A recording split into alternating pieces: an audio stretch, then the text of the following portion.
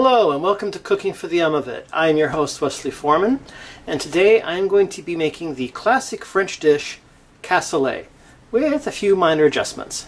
So let's get started. So step one in making cassoulet is you have to soak your beans. 4 hours minimum, overnight is best.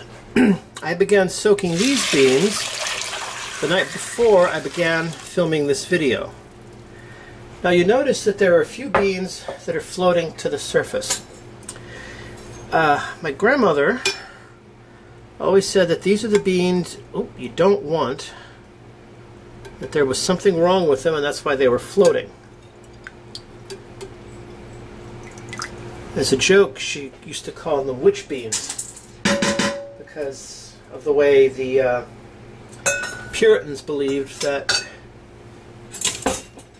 the reason they would dunk the alleged witches was that if they floated to the surface, the water was rejecting them, but if they sank and drowned, they weren't witches, and so they got a decent Christian burial.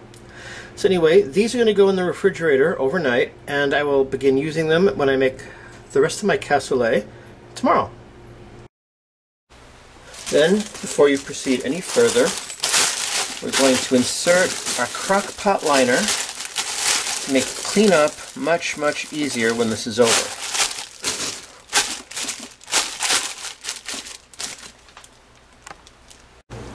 Then you pour in our navy beans, which have been soaking overnight. Now we're going to add our carrots. Find the right bay leaf here. You want a nice big bay leaf if you like them big. Which okay, that's all right. That one right there should be good. Put that there.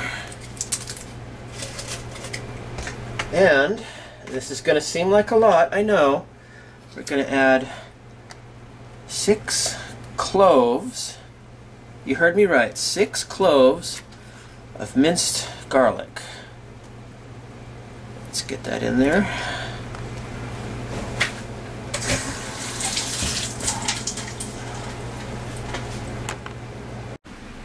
Now we're going to cook about 4 ounces of bacon on a medium heat until it's nice and golden. We'll know that the pan has reached the correct temperature when the little drops of water are sprinkled on the pan have all boiled or evaporated away.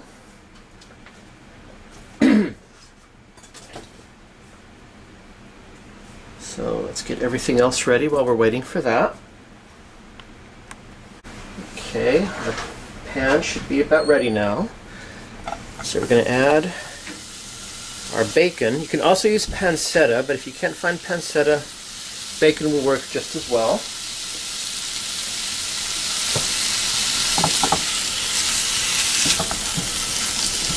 And we just want to get it nice and golden. We don't want to make it crispy.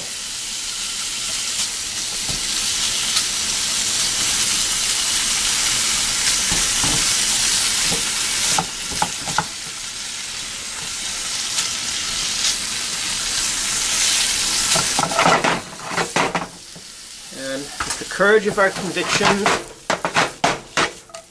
we can flip it. Yay, I did it! Julia would be proud. This is one of my non-stick pans. This is one of my favorite pans. Everyone's got a favorite pan.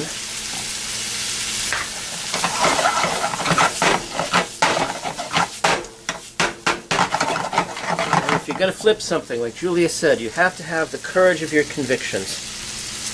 I am so happy and proud of myself. Proud of, not prideful. There's a difference, I think.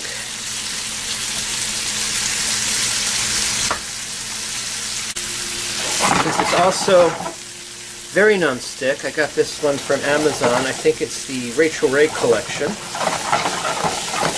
This is also the pan I use when I make omelets. Oh, I dropped a piece, but don't worry.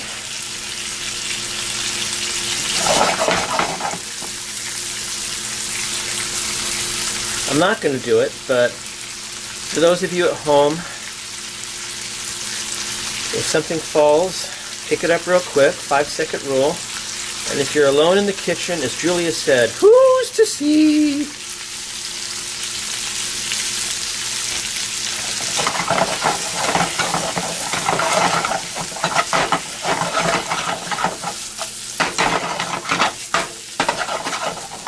Okay, we're just about ready to add the onion.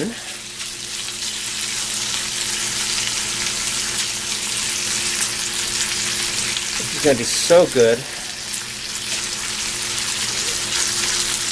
It smells fantastic already, but then of course it would because it is bacon.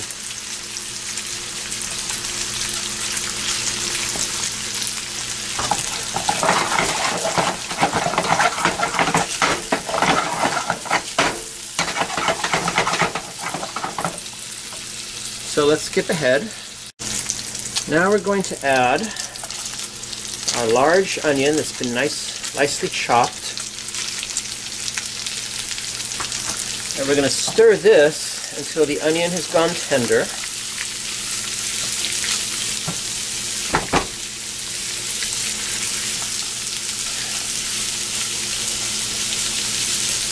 Now, if the oil gets absorbed too quickly or evaporates from your pan, because that will happen, another thing you can do is when you're cooking bacon, normally you save the bacon grease. And you can add that if you want to, which I'm going to do. But you know, not just with the liver. Always save the bacon grease.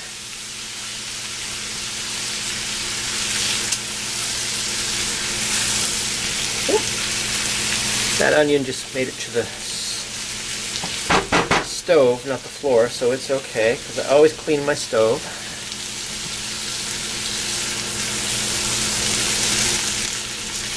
Okay, and the onions are cooking really well, actually.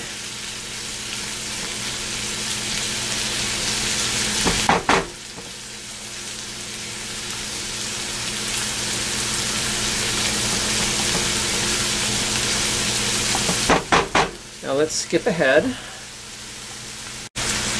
Now we're going to add 2 tablespoons of tomato paste and 1 cup of beef broth, which we are going to bring this mixture to a nice simmer as we stir this in and get it all nice and blended.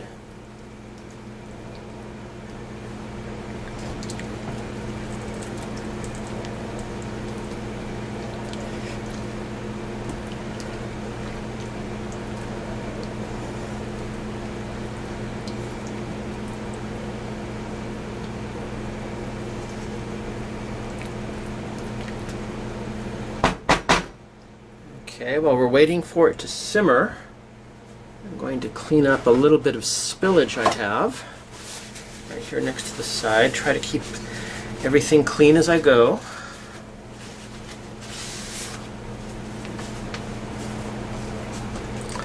And it's starting to simmer already. It's looking good, smelling good.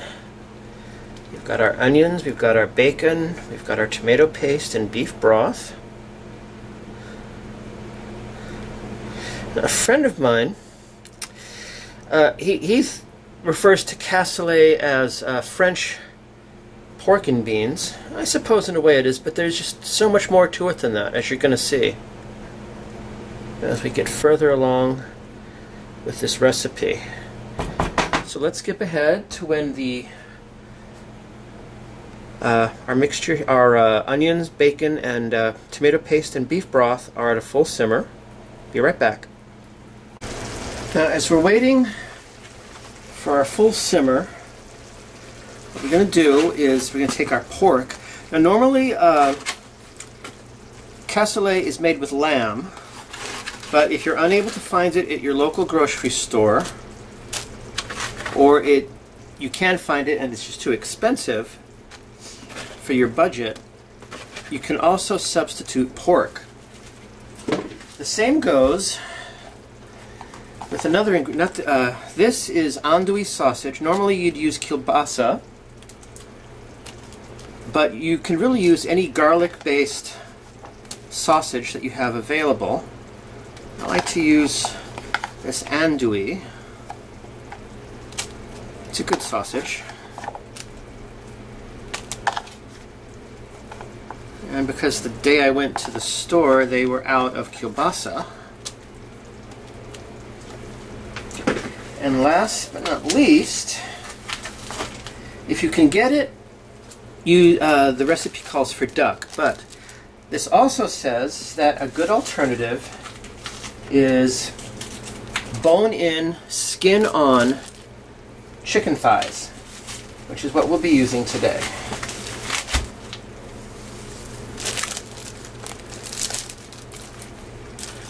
Okay. Now, I'm hoping this is going to work out because you don't want to overcrowd your meat or it's not going to cook properly. But we'll find out soon if this is going to be too much. Now, we're going to add the contents of our skillet. Have your scraper ready.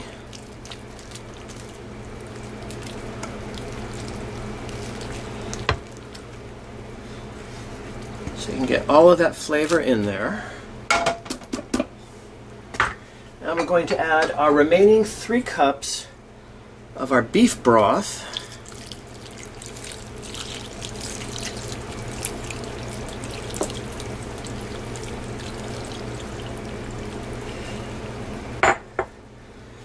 And hold on here. We're going to start off with 1/2 teaspoon of salt. If we need more, we can add it later. But as I've said many times, you never want to add too much salt at the beginning because you cannot take it out if it turns out to be too much, but you can always add more.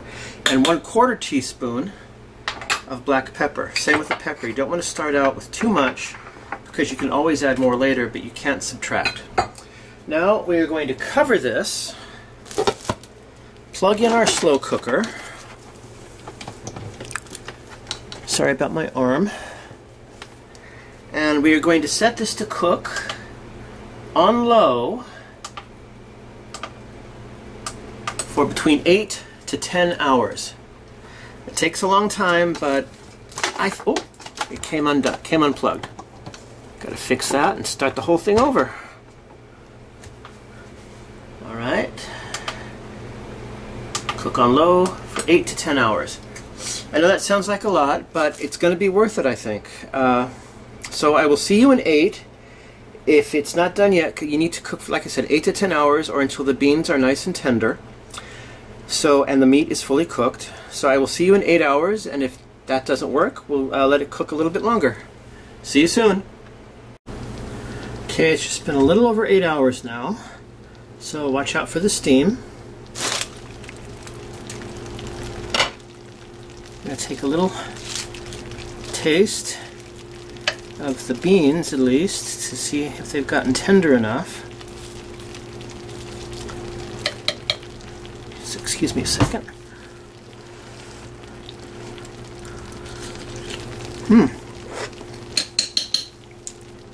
Yep, and they are nice and tender. So now we go on to the next step. We're going to put this on warm. I'm going to adjust the temperature. And we're going to go on to the next step. And the next step is we are going to toast over medium heat some plain breadcrumbs. I'm using Progresso. So as soon as the pan is ready, we can move on to the next step. And as you see again, I am using the little drops of water. Once they've been boiled away by the heat, I'll know that it's reached the correct temperature, and we can start toasting.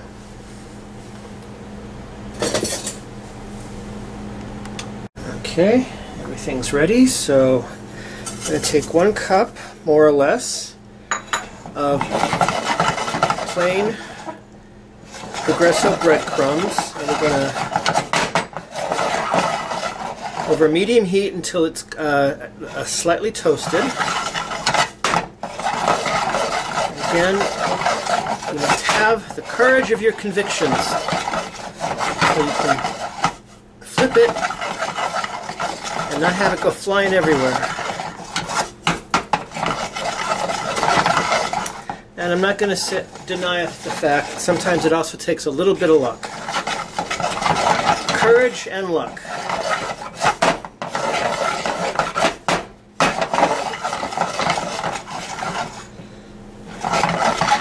Okay. Not yet. Don't worry, my hands are clean.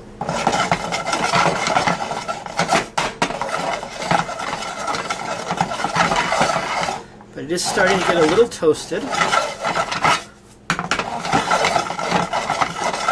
And as far as the tossing goes, practice makes perfect.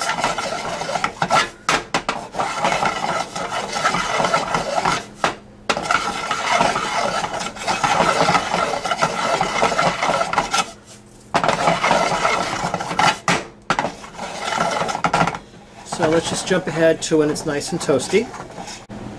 Okay, it's starting to look toasty enough for me, so yeah. Turn off our heat, and we're going to move on to our next step, which is I am going to transfer the chicken breasts to a plate.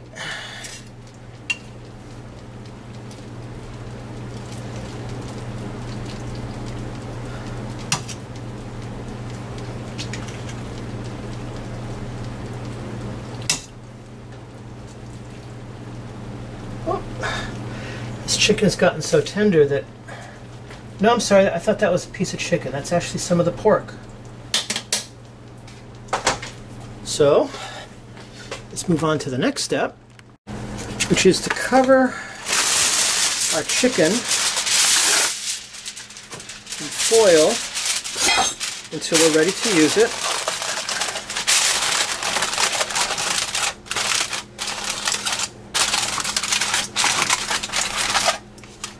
That there. Get our breadcrumbs into position, because our next step after that is to add it to our cassoulet, and we stir that in nice and good, and we keep stirring until we find our bay leaf if possible.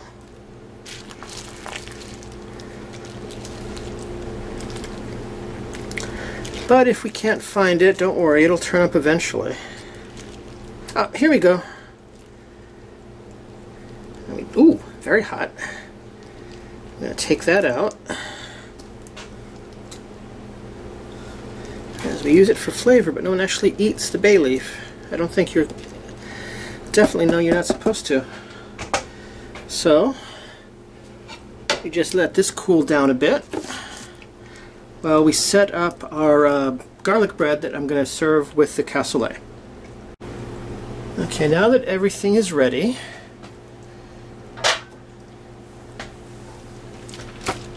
okay, give this another good stir.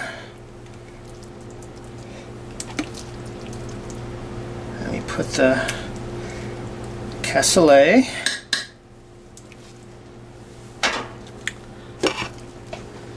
And then we top it off with one of our chicken thighs. And there you have it. French cassoulet. And now, let's go eat. And this is the part I like the best. Okay.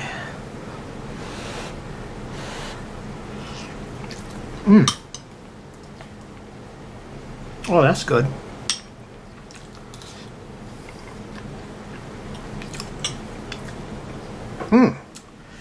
Now, actually, I need to wait a little bit longer before I eat the chicken part, It's still rather hot. So I'll set that aside for now. Just have some of this others. Here we have some of the beans and a piece of the sausage. Ooh. Mmm.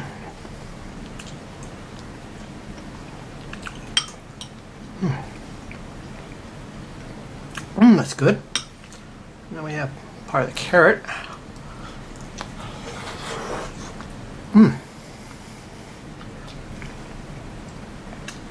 Oh, that is good. So very good.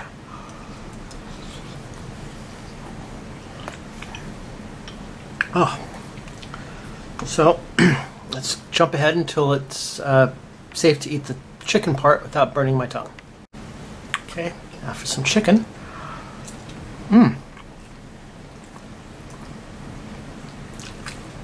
Very tender. Almost melts like butter.